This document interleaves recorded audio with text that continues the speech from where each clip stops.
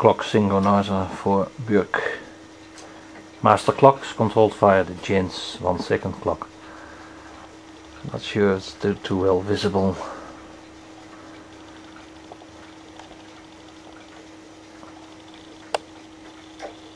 I'll open the cabinets up.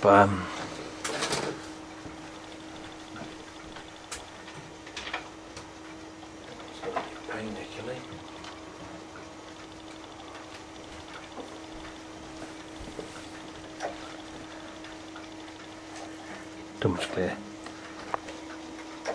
These two Bürk clocks have been in sync for the last 2 years.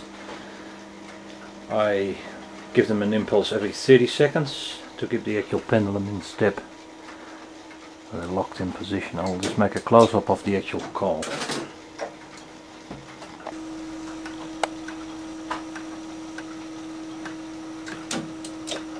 That was the impulse.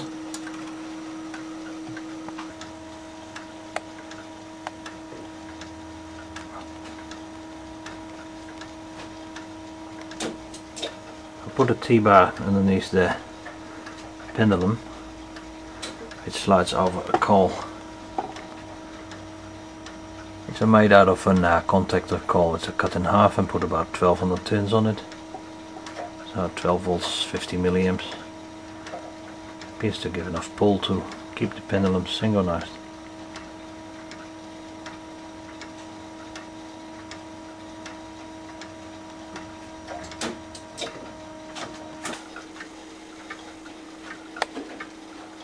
Bürk.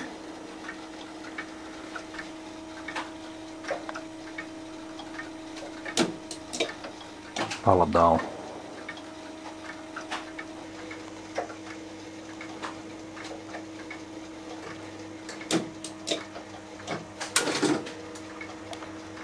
You've got the synchronizer board that features in one of my other videos.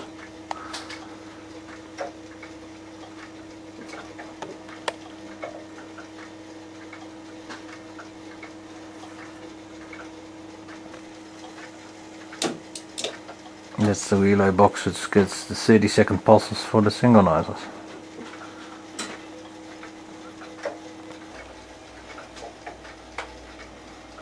That one, that clock,